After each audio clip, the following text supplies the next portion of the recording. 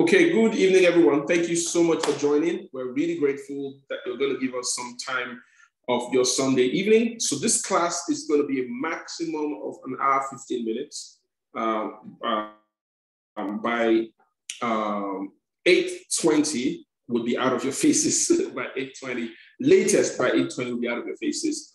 And we're hoping that it would be a fantastic time. In fact, for some of us, this might be, for some of us, one of the most impactful sessions that you've been in a long time. So this is the Strategy Factory introductory class now. So usually it's a part of a larger program called the Live Simple Strategy Factory that holds every month. I used to hold at Sheraton, and then it went to Marriott. It's now holds at the Eco Hotel and Suites. And so this module that we're giving is actually the first module of 10 modules. So if you were to come to the Strategy Factory, sometime towards the end of this month, this is the first module that you would also go through. We do this so that we can give out some value for free to people, and we also do it so that some of us might make a decision to be able to come to class or not. But whether you decide to come to class or not, trust me, this is going to be a massive class for you. So please, if you can hear me, just type yes. But also don't forget, I'm asking us to just put in your name and what you do, so that I can look through it and try and make the class as relevant to every single person as I possibly can. The organization that's bringing this to you is Lim Simple. Lim Simple means life, investing, money, and business made simple. We're Southwest Nigeria partners with the Institute of Management Specialists. We also run the Lim Simple Business Academy, where the Strategy Factory is domiciled. And we've had the opportunity to work with quite a number of organizations. Here's some of them. There are a lot more than this. But more important to this conversation, we've worked with well over 3,000 entrepreneurs now. I mean, that we've worked with through our indoor programs, but in terms of people that we've spoken to, maybe a couple of thousands, a couple of hundreds of thousands of people that our work has impacted, directly or indirectly. But we have, been able to work with over 32 of these clients to exceed $1 billion a year. In fact, I had a meeting with one of them this evening in VGC just before coming back home to do this class, right? Great. And also important to this conversation is that I'm also a member of the Forbes Coaches Council. The Forbes Coaches Council is sort of like an elite group of business and career coaches in the world. I'm one of the first few people that got into that in Nigeria, the first 4 people that got into that in Nigeria. And it's a huge honor, I would say, to be a part of that. So I always like to start every class with, what do you really want with this conversation? I always ask you, because what happens to most of us is that we start our lives thinking about what we really want, but somewhere along the line, because life starts to happen, we start to think about our lives based on what we think we can get. I'll give you a perfect example. So think about it. A young child, maybe 15, 16, 17, whatever it is. You're asking, what kind of car do you want to drive when you grow up? He says, I want to drive a Lamborghini, a Bugatti, a McLaren, something really, really cool, right? And so you give me great advice. You say, look, if you want to get this kind of car, you go to school, get a great job, and just rule out all the whole 9 years to him. And the guy, goes out there, and somebody gives you that advice, and then you go out there and you work hard and get all this stuff. And then you're in your 4th job. Maybe now you earn about $2 million a month. And then you go and check how much the Bugatti is. Go online, it's about $3.2 million, and it doesn't ring a bell until you convert it to Naira. It's 1.5 freaking billion Naira. I'm sure you get a good idea that the purpose of a car is taking from point A to point B, and the Toyota will not be bad, right? And so what happens to most of us is that we start to downgrade our dreams from what we really want to what we think we can get. And the reason why we do that oftentimes is because of our model for life. We think that life adds, whereas life compounds. Life compound. So I'll ask a question, right? Now, if I had these two things, on one hand, I had a Ghana must go with $5 million, right? And on the other hand, I have a magic coin. This magic coin has the ability to double itself every day for 30 days. After 30 days, it will stop, So any coin that it doubles, it's a self-doubling coin, and it will double itself every single day. After 30 days, the entire magic would stop. But on this other hand, $5 million. Which of them would you take? Yeah, let's see in the comment section. I give you an opportunity, $5 million on one hand, a doubling coin that has the capacity to create, its own kind, and it to double every day, once a day, to double once a day for 30 days. Which of them will you take? Who's going to take the $5 million and just say, screw this nonsense, let's get the money and move on? Dollar is very expensive. Who's going to take the money? Just type it, or you could say it if you want to. Magic coin. Okay, Morenica Johnson says magic coin. Why would you pick the magic coin? How much would that magic coin be worth in 30 days? Because I know you guys know it's a trick question, but I want to know if you actually have an informed answer. How much would that magic coin be worth in 30 days? It will double itself. We need to know the value of the coin. Only once a day for 30 days. What is the value of the coin? I'm not giving you all that information. I'm just saying I'm giving you two offers. You've been so good to me. On one hand, I say take $5 million. Maybe I'm Tinubu, and I have $1 billion value in my house. $5 million on one hand. On the other hand, I give you a magic coin and says, this magic coin is going to double itself. This magic coin is a penny. Oh, sorry, it's not just a coin. It's a penny. It's not even a dollar. It's a penny, like a 1 kobo, right? So 1 kobo, it's a penny. It's a magic penny. It'll double itself every single day, just once a day for 30 days. Which of them will you take? If you have the advantage of knowing the value of the magic coin, it will have been a different ballgame. Both. Take one. I want magic coin. I know you should take the magic coin. You just don't know what magic the value. So because if you take the $5 million, you'll have the money. But if you take that magic penny, in 30 days, that magic penny would have become $10.7 million. And that's the reason why it's important to note this, is that life does not add, life compounds. This is very, very important. So a lot of us are concerned about wanting what we truly want because we're not sure how it will happen. But if you just keep doing the right things and building your business and building your life, you would realize in a very short while that things would become better than you hope.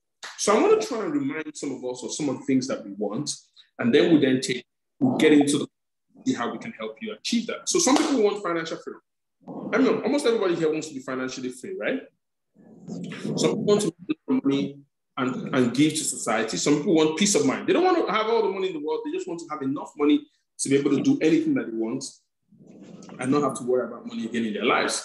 Some people want to have a lot of money because they want to build assets, and assets is quite important. I mean, think about the house that you live in.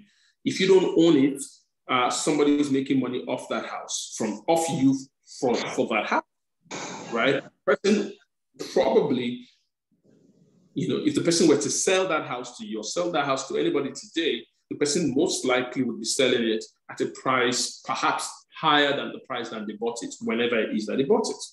Right? Some people want to make a lot of money because they want good health, right? Good health is fantastic, but good health is not cheap, right? Because for you to be healthy, you need to have a lot of money. You need to be able to, see good doctors, right? See great doctors, and then you need to be. I was driving one day and I was in the car. And this, what do you call it? this fitness expert on radio is talking and is saying, you know, for you to be healthy, you need to keep your food intake between 1,800 to 2,200 calories a day. You know, and I immediately started laughing in the car because you need to have a lot of money for you to know what calories are. How many of us know how many calories are in the food you ate this afternoon? Right? None of us know it. Or most of us don't know it, right? Because ultimately, you eat until your pocket tells you to stop or your stomach tells you to stop, right? To have calories, you need to have chefs. You know, most of us here, we have cooks in our house, not chefs. You know, there's cook, there's chef, then there's elastic, there's oloko, you know, all these people. But, you know, chefs are the ones that they went to school to study calorie counting, right? Some people want to make a lot of money because they want good health or good quality education, rather, for their children, right? And ultimately, it's very powerful, not just because of the quality of education itself, which, by the way, it's great, also the quality of the people that would be in the class that you were attending, right? And some people want to make a lot of money because they want to retire in style. So see this one? This is one I want to quickly explain because I usually get a lot of opportunity to work with organizations. And I'm talking to people who work, let's say banks and all that. I'm asking them, guys, what's your plan? I mean, at some point, you're going to have to retire. And most people are like, don't worry, the pension fund is going to take care of that. And yeah, the pension fund is going to take care of that. But it's important to know what the pension fund is taking care of, right? So let's just follow me here for a minute. Imagine if you had a job that allowed you to put away 50,000 naira to your retirement account. How many of us agree with me that that's a decent job? Right? If you agree with that, that's a decent job, right? Can you just say yes? You know, a job that allows you to save, contribute 50,000 naira every single month to your pension fund is a pretty decent job. In fact, in the civil service, you have to have worked some years, some considerable amount of years to get to the point where you can actually do that, right? How many of us agree with me? Anybody agree with me yet? Especially those of us that have worked in civil service, you know, before. Great, thank you. Now, so that's about 600,000 a year, right? Now, if I had a way to do that, if I could do that for 20 years before I retired, right? And let's assume I found a way to get 10% guaranteed interest on that contribution. Now, it's usually more like 4%, but let's say I could get 10% guaranteed interest per annum on that contribution. I can do that for 20 years. But more than that, I get something called compounding interest. Albert Einstein called it the magic, the eighth wonder of the world, compounding interest. Now, if I put all this together, at the end of my working life, or at the end of these 20 years, I would have about 32.2 million in my retirement account. How many of us would love to have this? Have this kind of money in your retirement account? If you would love this, I want you to write amazing. I mean, because nobody in their freaking right mind would pass up an opportunity to be able to get this kind of money in their retirement account. True or false? How many of us would love that? Exactly. I mean, most people would love to have that kind of money in their retirement account. Now, but the small problem is that this, is that no matter how much or little you think this is, right, there's three sides to this story. Robert Kiyosaki said there's three sides to the story. There's the side that you're told, there's the side that you believe, and then there's the truth. And unfortunately, the truth is not really as exciting because the problem is that in the future, in 20 years, you will get 32.2 million. But the problem is, what will 32.2 million be worth 20 years from now? And there's a way to actually find out. Because what's happening is that we're being sold today, or we're being sold tomorrow on today's excitement, right? It's exciting today to have this kind of money in your account. Question, how exciting would it be in 20 years? So let me show you.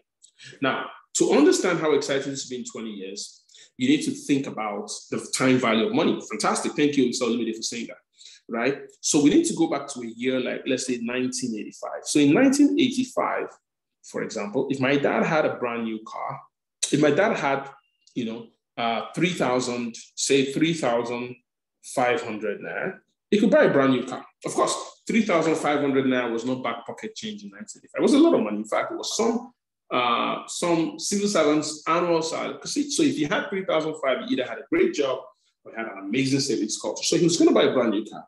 His friend says, no, put that money in a savings scheme or in a retirement scheme. If you do that every single year, you could get a stupendous amount of money in the future. So my dad decides he'll save up this $3,500 every year and he'll put it aside into a retirement account. And this account promised him 10% guaranteed savings. He did this for 20 years and he got the same compounding interest, the same calculation that delivered our 32.2 million naira to us. Now, in 20 years, when he finally retires, he would have 224,600. Now, this is by the same calculation that delivered this, right? Now, this is a lot coming from 3,005. The problem is that he will get this money in 2005. Problem, question, 2005, 224,600. Would he buy me a brand new car? No. Would he buy me a fairly used car? No. He probably wouldn't even buy me a useless car in 2005. Why? Because financial experts tell us that even though savings is a good habit, it's a very bad strategy because you're saving something faster. So you're saving something that is losing value faster than it is gaining numbers.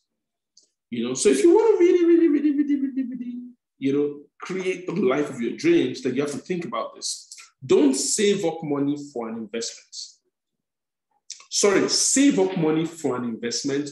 Don't save up money as an investment. Save your money and then buy land or buy a business or do something with it.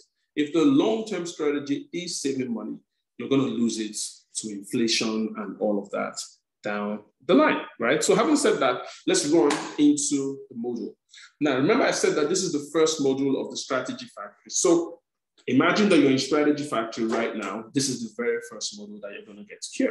And because it's a strategy factory, it's a business strategy workshop, the very first module we like to do is essentially about what a business is.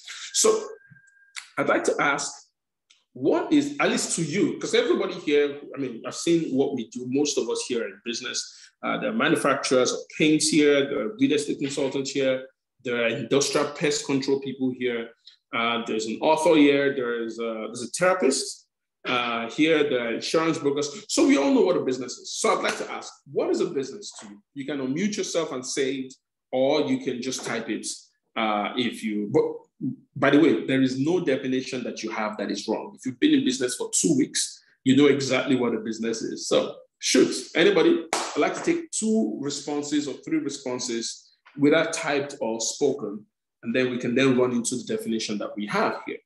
So anybody, what is a business to you? What is a business to you? Great. The business is what you do that give you reward. At least there must be some sort of a reward.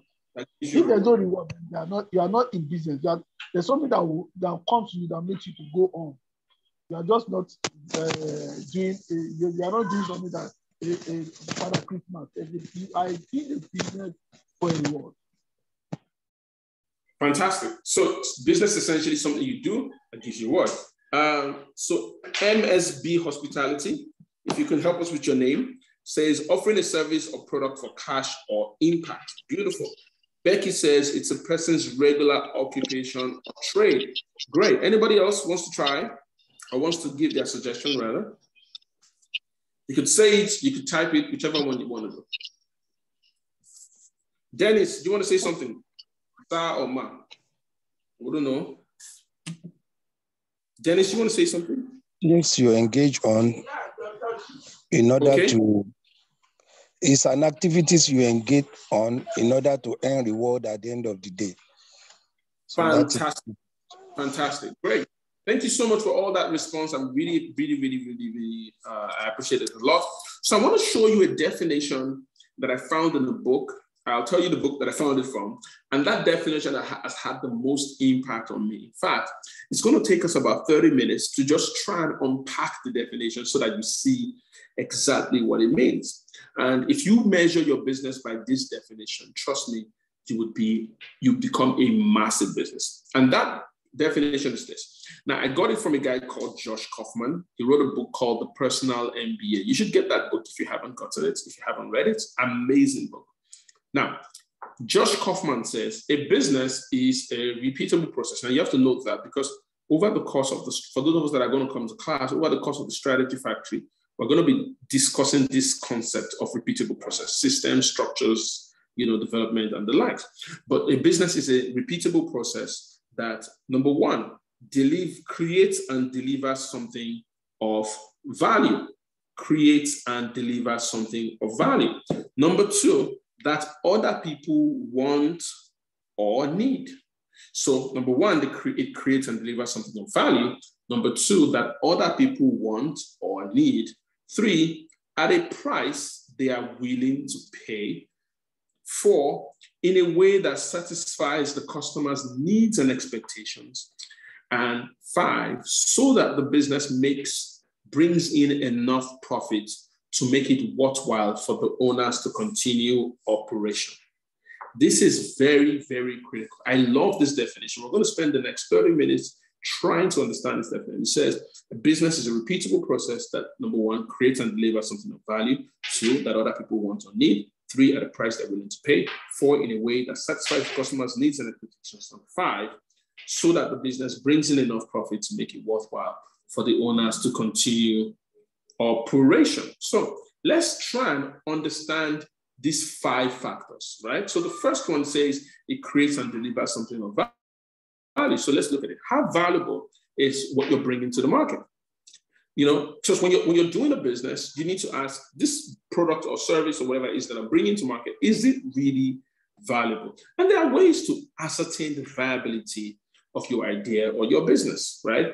There are quite a number of ways, but I'm only going to share 4 of them here today. Number one, this business that I'm doing, or this idea that I have, or this thing that I'm trying to do, number one, does it serve a huge expanding market? Is the market size huge expanding, or is it shrinking? This is very, very important, because some of us get into a business at this point and the market is already shrinking. For example, does it make any sense to own a cyber cafe now? No. Are there more people right now that have access to the internet than used to back in the day when cyber cafe were popular? Yes, but does it make any sense now? No, because that business model, that business type is nearing its very end. Its very end. So what you want to find is that you want to get into a market that is huge and expanding, not one that is expired and closing. So for example, you'd see, that companies like, say, IBM, that started out the PC revolution, are out of the PC business today. Why? Because that market is shrinking. It's not expanding, right? If you notice, even most of the laptop creators are moving a lot of their focus to mobile. So the question now is, whatever business that you're doing, right, the size of the market that you address, is it expanding or is it shrinking? You see, because if the size of the market is shrinking, you can't grow a business that is larger than the industry that you play in. Whatever it is that your business would make would always be a function or a fraction of what the industry is, the industry has to offer, right? So you need to check with that, right? The business I'm in, is it in a huge expanding market? Number two, can it be turned into a unique product? Now, why is this important? Because if you really want to succeed, you need to move people away from wanting your product category to wanting you. See, because it's when somebody wants you in particular, then they are able or willing to want to pay something. Pay something, maybe something extra, or patronize you ahead of somebody else, right? So it's one of the reasons why you see that, you see the difference between the woman who sells on your street and a proper grocery store like ShopRite or Spar or any of those guys. Is that you need to be able to shift yourself. And by the way, you don't have to be as big as ShopRite to create that uniqueness. Sometimes the uniqueness is just maybe in the approach that you are using to be able to get the attention of the market. But it's very, very, very important that you figure out a way to be able to get the interest of people Right? And sometimes it's not, you don't have to create a completely unique product. Sometimes the uniqueness of your business is not in the product itself, rather it's in the way you present the product. So let me give you an instance. Let me ask this question. Now, many of us here know like USSD code banking, right? Like star 737 and the likes. What bank do you think started USSD code banking? Anybody? What bank do you think started USSD code? GTB, great. Somebody says GTB. Anybody else? Zenith Bank, great. Anybody else? Zenith Bank. I heard Zenith Bank. I heard GTB. Anybody else with anything? Access. Access Bank, great. Anybody else? Anybody? Now, most people would sort of say GTB, right? Most people would say GTB. Now, if you say GTB, you would be wrong. But what we want to explore is the reason why you said GTB, because that reason is very, very critical, and it's important for us to understand. Now, the first bank that actually started USSD code banking was actually First Bank. And First Bank started it on the back of the success of Paga. So Paga had figured out this business model from a company called M-Pesa in Kenya. And they had figured out how to get the unbanked, people that were not in the system to sort of get into the system. And they were quite successful. Gone into agency banking and all, and they were quite successful and still are successful at it, right? And so in the bid to want to sort of join in on the party, First Bank came in and said, look, you know what, and the thinking was, let's try and focus on, trying to get the market women, trying to get all these people to get into the bank, but it didn't work out as well. Next bank was actually Stanbic. Stanbic, had a lot of their clients who were already working class, people who had access to the internet and the likes.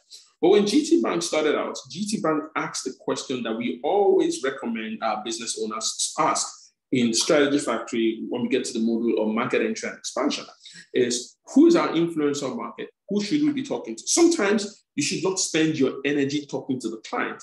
You should be talking to the person that the client listens to. Very important.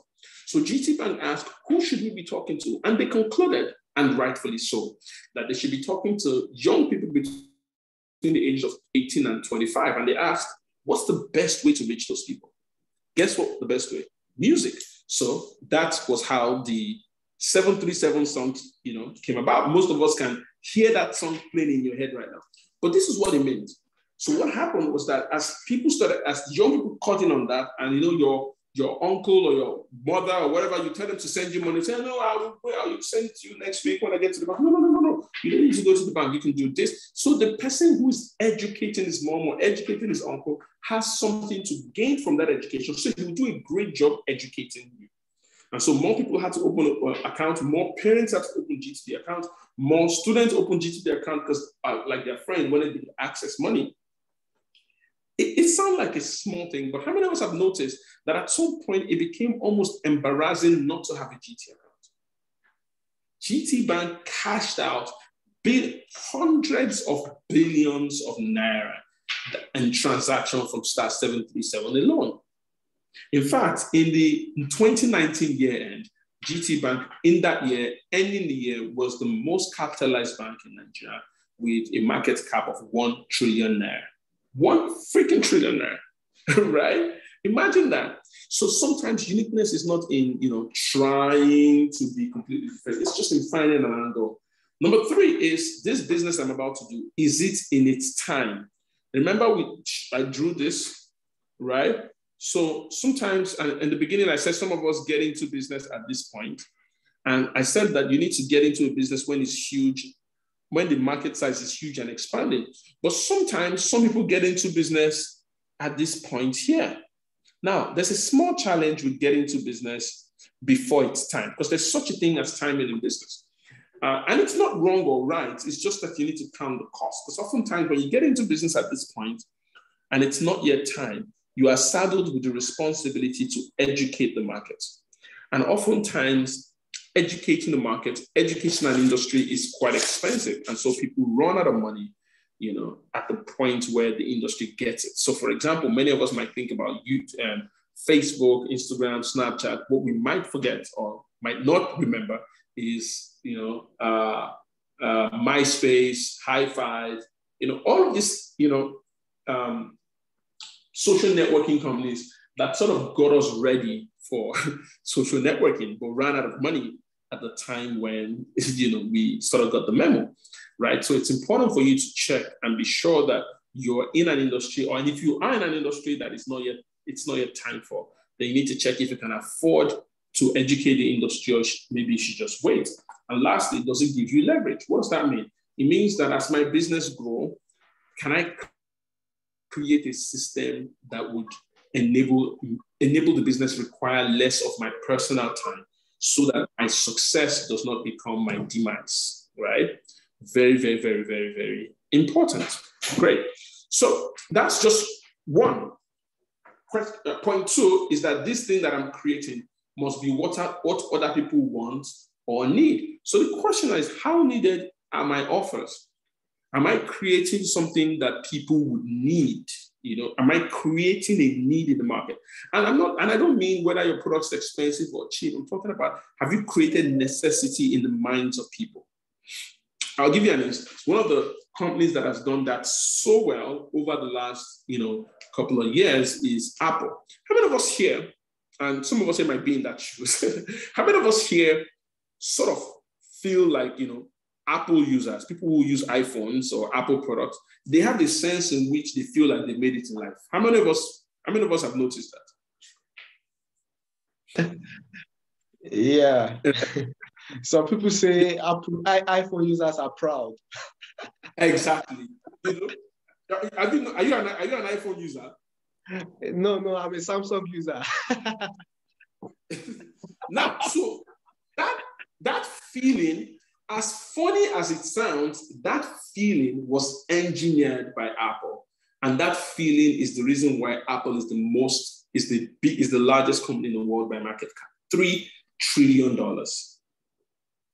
So what they have done is that they engineered the feeling of, and by the way, they did a research and found out that Apple users use Apple because they love Apple. And in the same research, found out that Samsung users use Samsung not because they love Samsung, but because they hate Apple. All right? And it's very, very interesting research. And so they found out that Apple has this factor.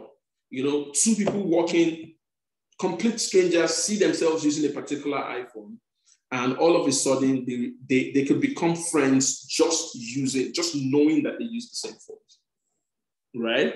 Very important.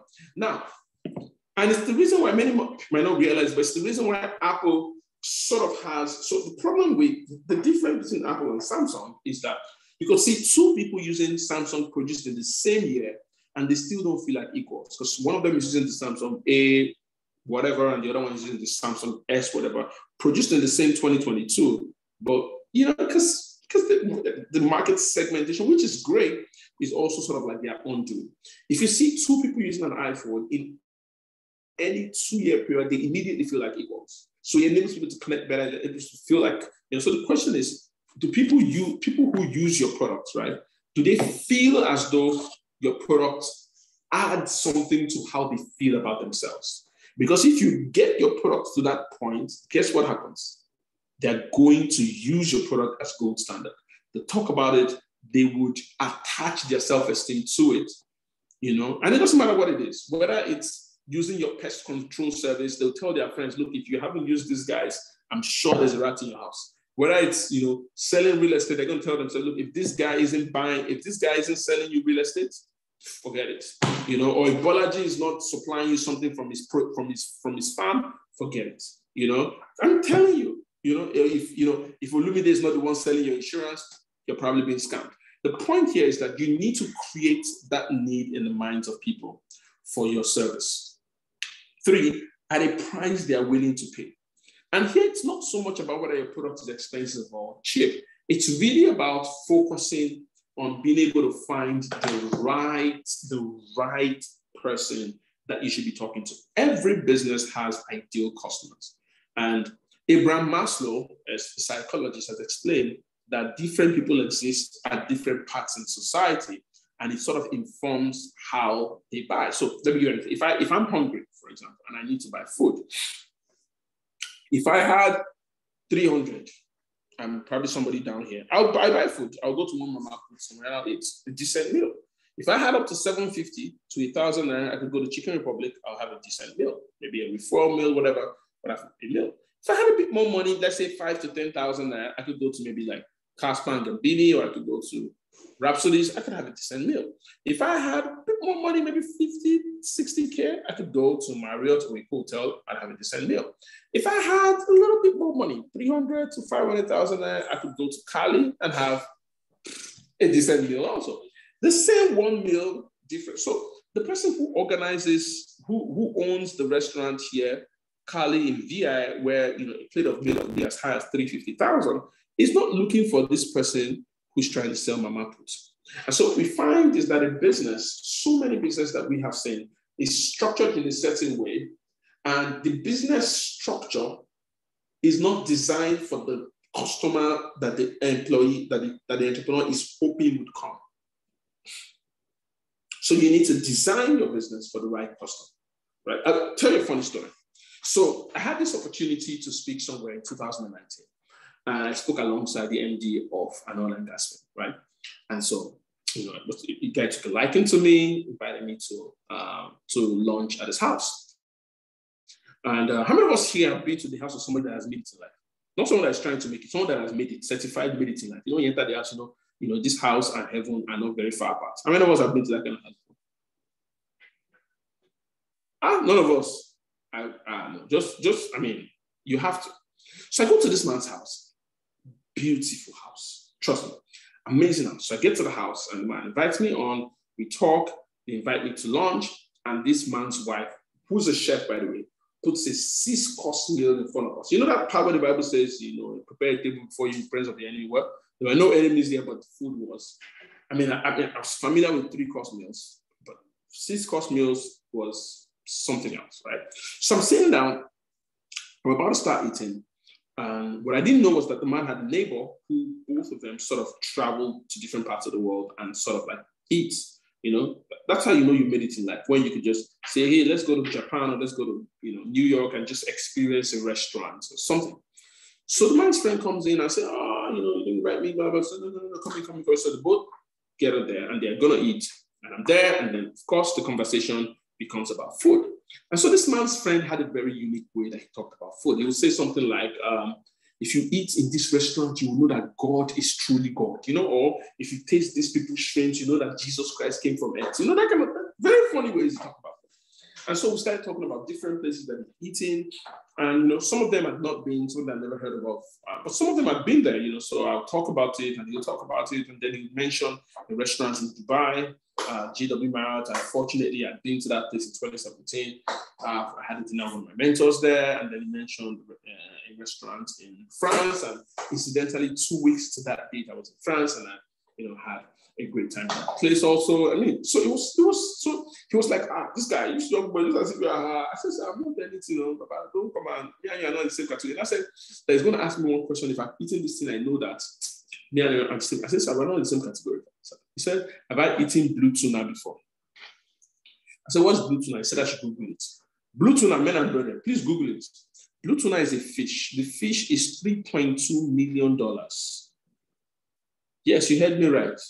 Eja fish that they used to eat, like kote and catfish, is 3.2 freaking. In fact, if you were attentive just a little bit after the pandemic, I think late 2020 or early 2021, some guy in Warri caught a tuna fish, and he and his friends that would never make it in life used oil to fry the fish and ate it. The fish was worth $3.6 million. They didn't even know. So here's the thing. Tuna fish. He said, you go to Japan to eat that fish. They'll cut you small slices, like small cubes like this for like $1,000. You eat like 4 cubes, and you know that God is God. I said, look, sir, my sense of amount of money I don't have is not going to allow me to eat that kind of fish now, right? But the point here is that the blue tuna guys, probably here, is not looking for this kind of person here. So is your business structured for the type of people that you're hoping your business will attract? And I'm not saying this because I want you to only focus on luxury clients. Luxury client doesn't mean that you're successful. And small client doesn't mean that you're not successful. Some of the biggest businesses in the world target the bottom of the pyramid. Some of the biggest businesses in the world also target the top level people. So it's a function of matching your strategy, your customer acquisition strategy with the client that you're trying to look for. Four, in a way that satisfies the customer's needs and expectations. And here we're talking about how satisfied you leave your customer.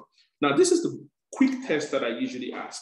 If you look at your business and in your business, in terms of the way you attract clients, you don't have, every time you sell to somebody, that's sort of like the first time that you're meeting them, so you don't have repeat sales or you don't have referred sales, then there's something that you're not doing right with your customer retention strategy. Because sometimes to increase your business, it's not in finding new clients, it's taking care of the ones that you currently have. So you need to look at, and we're going to talk extensively about that in class, that how do you create a strategy that takes care of the customer, where the customer is a human being, not just a number on your database and a number on your phone book that you just call, but an actual human being, that could actually do business with you, right? And then lastly, so that the business brings in enough profit to make it worthwhile for the owners to come. Because if the business isn't profitable, guess what? It'll be stressful. You won't continue. So how profitable is your business? Now, this is very, very important thing. In fact, I went to a seminar by Brian Tracy a couple of years ago. I don't remember most of what he said, but I don't forget this. He said this, and I took it home. In fact, not only did I take it home, I took a picture of it. I posted it somewhere in my house, in my office rather, where I could always see it all the time. He says, profits are the cost of the future. And why is that important? Because the future of your business costs profits. Why is that? How does that make sense? Because wealth is measured in time, not numbers. So it's not so much how much money your business has or how much money you have. It's how long it can get you. So if you have 100 million now in your business today, and your burn rate, meaning like your runway rate, the amount of money that you have to spend every month, is 10 million.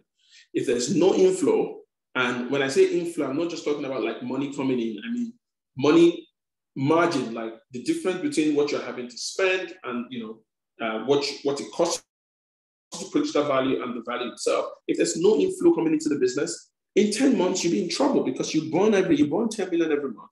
In 10 months you burn off 100 million, and now you need to raise money somehow, right? So the question is, if your business isn't making a lot of money, guess what happens? You're going to get to a point where you're going to get into trouble, right? So I want to show you something. I want to do a quick test with us. It's going to take about 10 minutes. And after that, we're going to round this off. And that test is going to be a little weird at the beginning, but it's going to change the perspective and change your desire for profitability, right? Now, but usually, most of the time, most people don't really follow through on this test with me. It's just 10 minutes, but it could be the most important next 10 minutes of our lives for some of us. So if you're interested in following me through on this test, I need you to get a notepad or a paper and a pen, something that you can write with, because I'm going to be talking you through writing a couple of things. And I want you to get those things ready. And then I want you to write ready in the chat room. Ready in the chat room, right? Get the things ready, and I want you to write ready in the chat room. If I see 5 people write ready, I know that we're good to go. And then we'll move on to the activity. Good. Thank you, Bolaji, for indicating. Samson, thank you. Harrison, thank you. Harrison Ayo. James, Joseph, Laurie, Hospital. Idris, oh, beautiful. This is a great class. Alice, Akbar, thank you so much. So great. So the next slide, I'm going to run through this next slide now, right? And don't write what you see on the slide. I will explain every single factor there. So I want to find out how much money you spend every month. Why? Because I want to see the burden that you have hospitality, sorry. I want to say the burden that you are on your business, and I want to see if your business can carry you as a body, talk less of carrying the rest of the staff. So the first thing I want us to write is rent. Most of us here pay rent. Now, if I've mentioned something that you don't spend money on, please don't bother writing it. Just write zero. So most of us here pay rent. Now, in Nigeria, for those of us that live in the country, your rent is annual, right? Right? So I want you to take that annual, divide it by 12, and I want you to write what the number is, what the monthly number is, right? So when you do that, I want you to write rent done in the comment section. So if I see rent done, I know that you've done rent, right? So if I see 5 people say rent done, I know that we've done rent. Good. So take your annual. If you live in your own house, 0, just write rent done and let's move. And here I'm talking about your office, your house, not your office, just your personal expense associated with you. James, thank you very much. Next person. Don't write the amount, just write rent done. It's, whatever it is personal to you. We don't want to say it, but we want you to. Laurie, hospitality. You wrote 0, so I'm trying to understand what that means. Beautiful, beautiful, beautiful.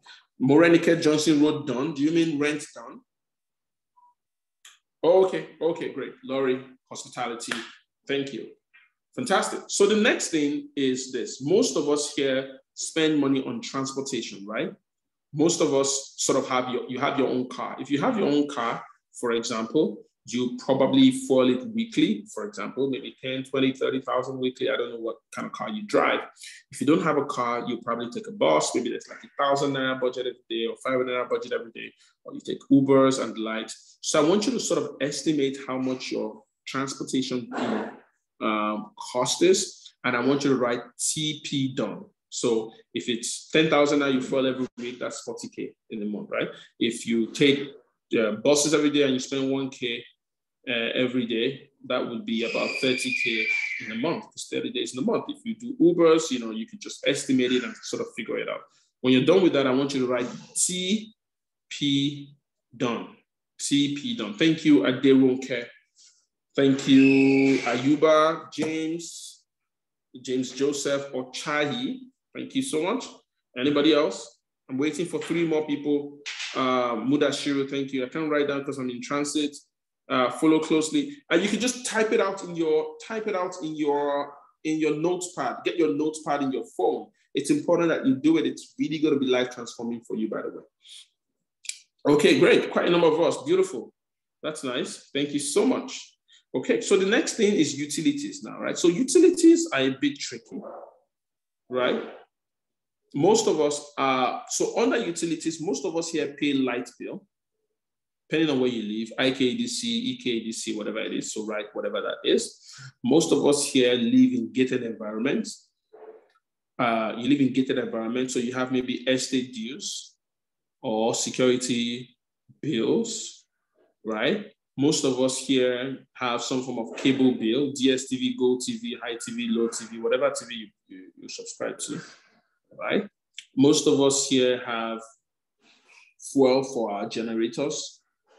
The generator that we use as an alternative to NEPA, or the generator that is the main one who NEPA is an alternative to, depending on where you live, right? So when you finish all of this, I want you to write UT done. So that tells me you're done with utilities.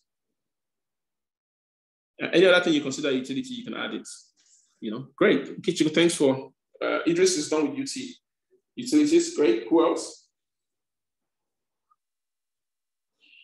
Adirunke, thank you so much.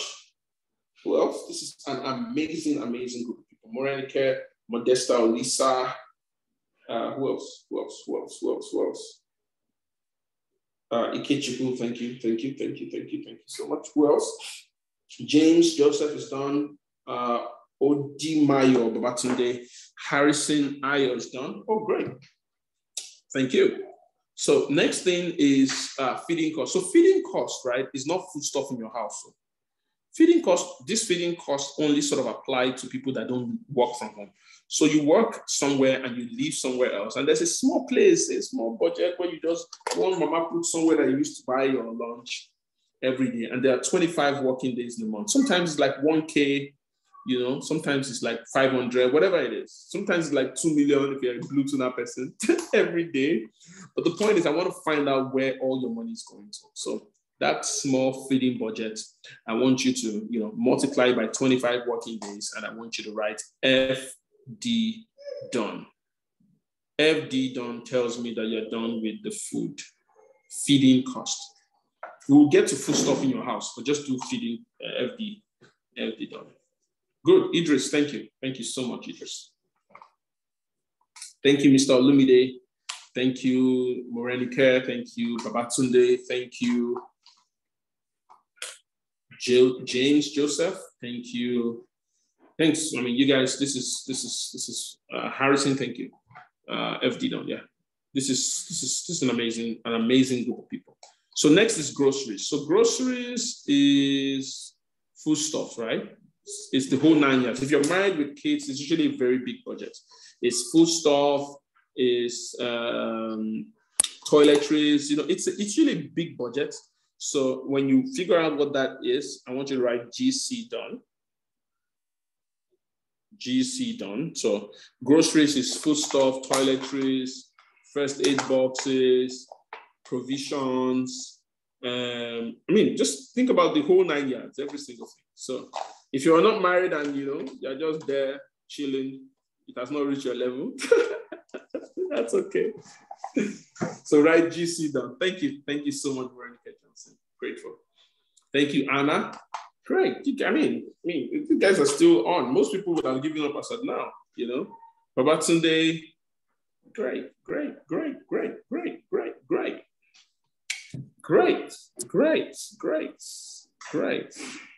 Fantastic group of people.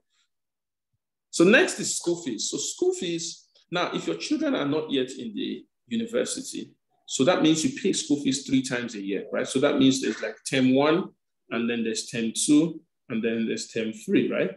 Now, if you add all these terms together, it'll give you, and then divide that by 12. So that would, you know, this will give you like the total divided by 12, and that will give you what it's due monthly for each child, right? And so you can, I mean, you at least you know what happened last year. You might not be able to predict what's happening next year, but we're just talking about what you spent. So what happened last year, term 1, term 2, and then you do that for all the kids, right? There's no buy one, get one free school. And so when you do that, that tells you how much the school fees is on each child. So when you're done with that, I want you to write SF done. So that tells me that you're done. If you don't have children yet, that's nice. That's completely out. If you don't have kids and you're paying for like school fees, so you're paying for masters or something, you can also write that down. Or if you're paying for courses, you can also write that down. If you are, so very, very important. But if you have children and you're paying for that, please note that and write SF done. Thank you so much, Anna. Thank you so much, DME John Gilbert. Thank you, Olumide. Thank you, Aderonke. Thank you, Alice. Thank you. Great. You know, it's important. It's important to write these things down. We want to see where all the money is going to. It's very, very important. Harrison, thank you so much. Great. Next is personal expense. Personal expense is how much you spend on yourself. It's not a lot for most people, except you belong to like the Ashobi gang, right? You know, Ashobi gang Ashobi every day and all that stuff. But personal expense, so write PE done. If you're just personal upkeep, it's not a lot of money for most people, except if you go to Ashobi every weekend. There's always like a wedding or something that you go to every weekend. Well, if it's on that one, you're on your own. Okay, great. Thank you, Mr. Dairo, Olajide Dairo. Ikechiku, thank you for. Mr. Olamide, thank you so much. Thank you so much.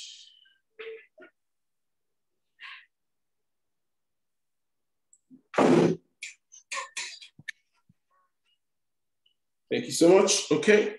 Next is childcare expense. So childcare expense is like how much you spend on your child that is not school fees, right? Childcare expense. So example, Some of us here have children that are not in school yet, and then you have nannies, and then you have, all of that. Some of us here do pocket money for those children, whatever it is. CC done, right? CC done for childcare expense.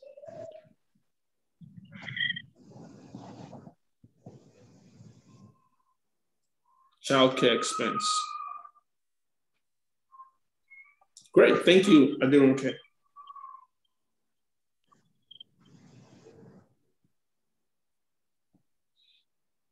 CC done. Thank you, Mr. Olumide. We're almost there. Great. So next is communication. Communication is airtime and data. How much do you spend on airtime, spend on data? So you write COMS, done. Communication is airtime and data, COMS. How much you spend on airtime and spend on data on a weekly basis? On a monthly basis, sorry. How much you spend on airtime and spend on data on a monthly basis?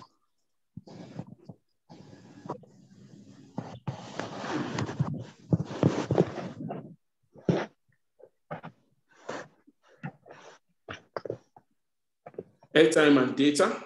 Comes. Yes, comes. I didn't care. Thank you so much.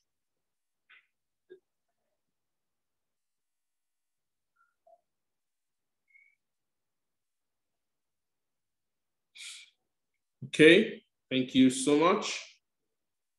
Thank you so much, Olumide. Thank you, Ikechukwu. Thank you. You guys are doing amazing. Wow.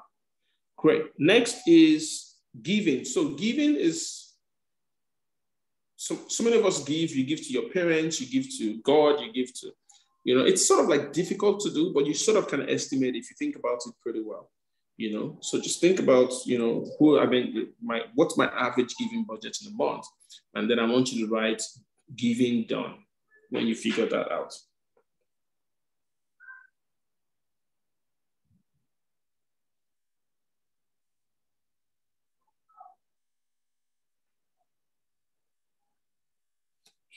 So giving, thank you, Laurie. Laurie, with the kind of picture you have on your DP, I wish I'm one of the people that you give to, because you look like somebody that gives a lot.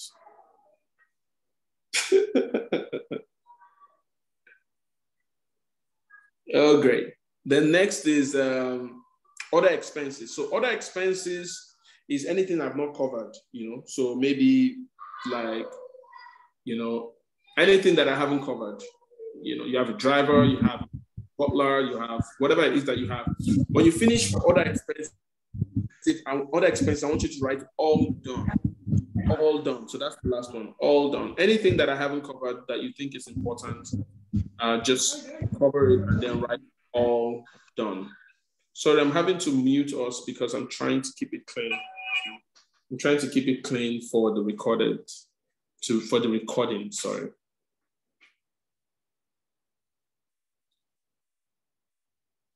Thank you. So if you've done all, I want you to add everything up together, because that tells you how much money you spend in a month.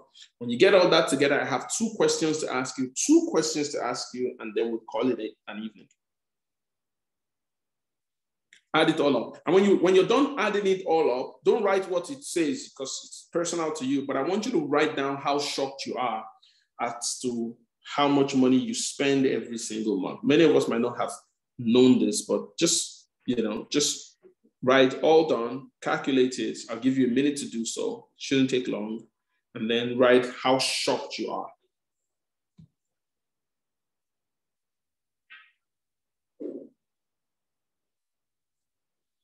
So let's see. We're waiting for you. Those of us that have finished adding it all up.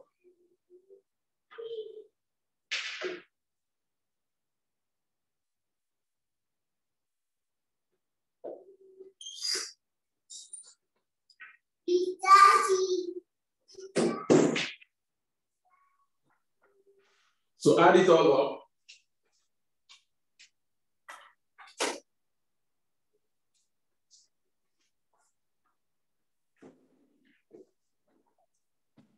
I don't know if I wrote, I'm guessing that's Is that a good or a bad? This is huge. Exactly. Many of us might not know it because it's not present in our minds.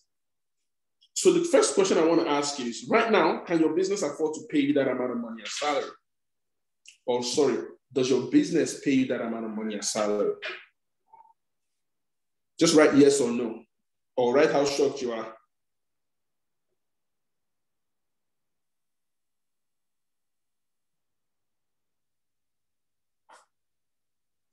Can your business afford to pay that amount of money?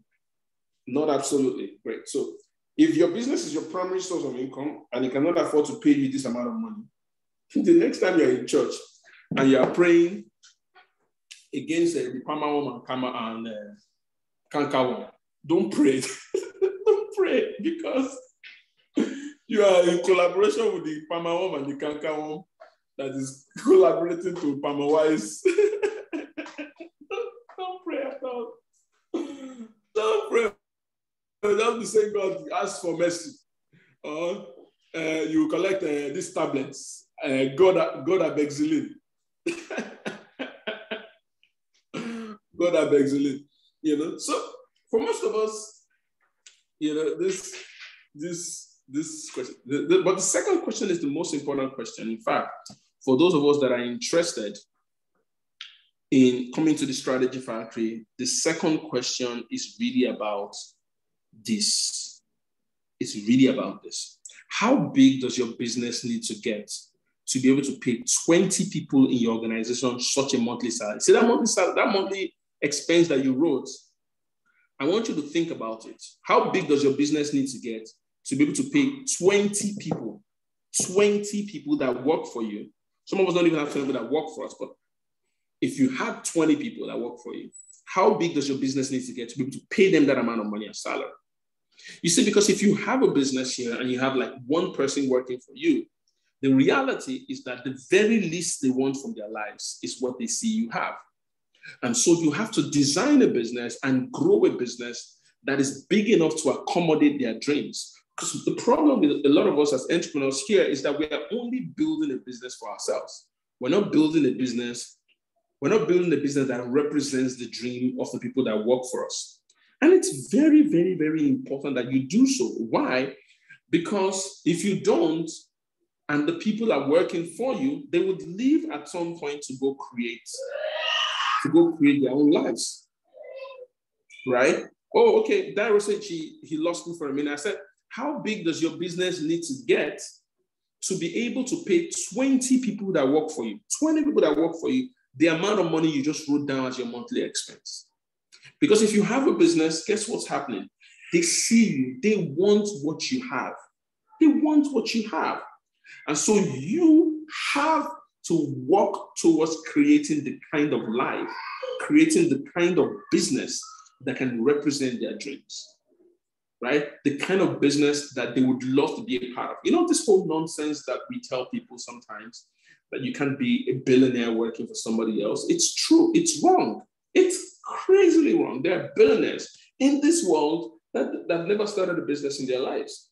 But guess what? They're working in the right places. The question is, if somebody in your organization decides this small question, I asked the client and it moved them from doing less than about 3 billion to over almost 20 billion. Oh, the volume is low. The volume is low. Can you hear me? Can everybody hear me well? Thank you very much for saying that, sir. How many of us can hear me well? If you can hear me well, I want you to write well or write yes so that I know. Okay, thank you very much. Okay, thank you. Thank you very much, sir. So like I said, it's very, very, very important that you focus on building a business that can embody the dreams and the aspirations of your people so that you can have the right people that can work with you. Now, if that's what you want and you're interested in building such a business, no matter how small or big your business is, I'd love to work with you in our next Strategy Factory workshop that is coming up on the 26th of August, I believe. Yes, at the Eco Hotel and Suites. Now, in that class, we're going to tackle all of these topics. I'm sending in the slides so you can review all of this. And there are over 35 different topics that will be trashed over a 10 to 12 hour period. And it's going to be trashed in a class of about 30 people, 30 participants in the class. And it's usually an amazing experience, right? It's not just a great experience, it's also a fun experience. And trust me, it's going to be one amazing experience for yourself. Now, for those of us that want to make it to the class, the Strategy Factory is 120,000 there. We hold it at we hold at Eco Hotel. Eco Hotel is the best venue to hold an event in the country. And we do that because I believe that where you learn is more important than what you learn. And I'll tell you why. Because let me give you an instance. In the last class, just this last class, the August class that held, we had about 6 of the 24 people that were in class. 6 of them were already doing business in excess of 500 million to $1 billion a year, right? And sometimes you're sitting down with those people. The person, the Strategy Factory is not just about the learning, it's about the connections. 2 months ago, we connected 2 people together, and then they did a transaction of 146 million. We've connected people together, done transactions of 506 million. I'm talking about alumni members together. So it's not just only about the people, it's not only about what you learn and the like, it's also about the people that you meet, the opportunity to be able to expand your business, the opportunity, of course, to be able to learn a whole lot. This time around, where we already have some organizations sending in people, one top real estate firm is sending in 5 people, another company sending in 6 people. And these companies we're talking about, the MDs of the companies are coming themselves. And we're talking about companies that do extra 5, 6, 7 billion a year in revenue, right? Stupendous amount. So you want to come. For those of us that are on this call, the 28 of us, you're going to get the opportunity to pay 100,000 naira, not 120. So we're going to discount 20,000 naira from you if you pay within the next 4 to 5 days, right? And for those of us that will be coming to class, of course, it's going to be, it's all inclusive, tea break, lunch, drinks, the whole 9 yards. You're going to get access to the Strategy Factory. The class that you attend, you're going to get access to its online class. You're going to get access to the community where, you could, connect and also sort of become a part of that, and then also do business with people within the community. Everybody's going to get a post-training strategy session with me, one-on-one session with me personally, if you want it in person or you want it virtually, whichever one is fine. And then you also get an additional Zoom session a week after the Strategy Factory on selling, right? And if you can't make it to Lagos, for the same amount, you can attend it live. We've had people who flew in from Ghana, Liberia, from Abuja, from Ebonyi, to the class, but we've also had people who've zoomed in from Dubai and the likes of the class. So you could get out there, you still get everything else, but you then get 2 strategist sessions with me instead of 1. The person who comes to the live class gets 1, but because you are getting the access on Zoom. So if you're ready, you could pay to this account, or you could contact Vivian. Okay, by the way, if you're interested in this class, do us a favor. I want to talk to some of those that are interested in this class. So you could do us a favor again and just write your name and your number. Just post it in the chat room now. So you could write something like this, and your number, for example. And just post it like this, right? So if you write that, it tells me that you are one of those that are really interested in, joining the class and want to take advantage of this discount. Somebody from my team will talk with you tomorrow, and I can also commit that I will talk to you tomorrow. If you're going to commit tomorrow, I will personally talk to you tomorrow. I would figure out how best your business is, and it's important that we have this conversation so that we can also start to look at how sometimes when we have this conversation, I'm able to realize that, I need to connect you to somebody, that will probably be coming to class, or someone that's been to class before, because more than the class, we're also going to make the connections that's going to help you expand your business, right? Sorry, my kids, it's bedtime for my children, so I need to run. I need to run. Thank you so much, Dennis. Thank you so much, Harrison, Ayo. Thank you, Ikechukwu. For writing down your details. you'll get a message from Vivian tonight. You get a call from me tomorrow. Everybody who's written down their numbers will get a call from me tomorrow. And if you're watching the replay, my number, you could essentially just chat Vivian up, and then she could connect us together.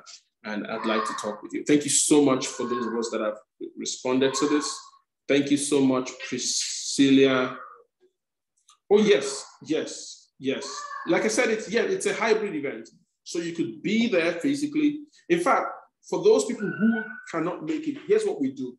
We provide access to it virtually. You can attend it virtually. You get access to the one-on-one session with me and the likes. And then you also, on a future date, for example, you can also then attend at no extra cost. So we've seen people who, are not in the country at the time, and then they attend the class. And then what happens is that they attend it virtually, and then they come back, and then they're available at this time, and they say, you know what, I'd like to attend it in person, and they give us like a 2 days notice. We get them in the class, so it's really, really cool. It's really, really cool. Trust me, but it's also an amazing experience. Thank you so much. So thank you so much for that. This is Vivian's number for those of us that want to get through to her. Save this number. This number is going to be chatting you tonight for those of us that have sent in our numbers. So we have 1, 2, 3, 4, 5, 6, 7, 8. 8 of us that have responded. Thank you so much. For the rest of us that are still considering, the offer will still be around to you tomorrow. You could send in your numbers, but I would like to get your number now so that I know how many people I'm going to call tomorrow. I will call you tomorrow between sort of 12 noon and 2 p.m. Each of us will get a call from me so that we can, quickly commit to the class ASAP. And so Do the Dream Youth Development Initiative. Can you help us with your name, sir?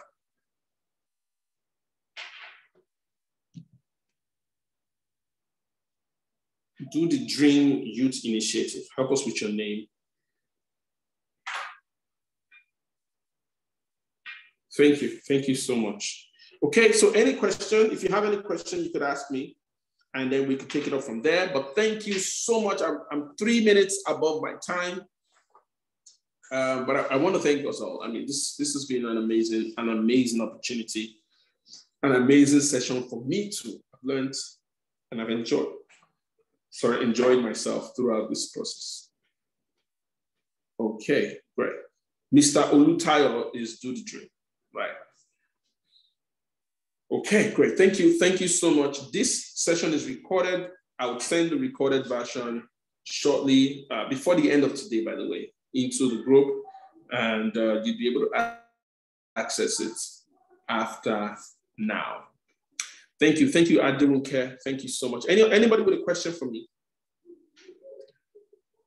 Anybody with a question for me?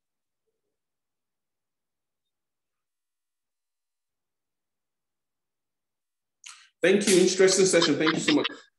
Yeah, I would love you to also send in your feedback in the group about the session, so that we can stir up interest with those that missed it out, so that they can, of course, wait for the recorded version, right? Thank you. Thank you so much. Have a fantastic evening. For those of us that wrote our names and our numbers, you'll be sent a message tonight by Vivian, and you would also be called tomorrow by Vivian and myself, so that we can get you straight into class, and we'll be ready to kick off on the 26th of August in Echo Hotel at the Lavender Hall, right opposite the Convention Center in Echo Hotel. Thank you so much. Have a fantastic evening. Bye-bye, everyone.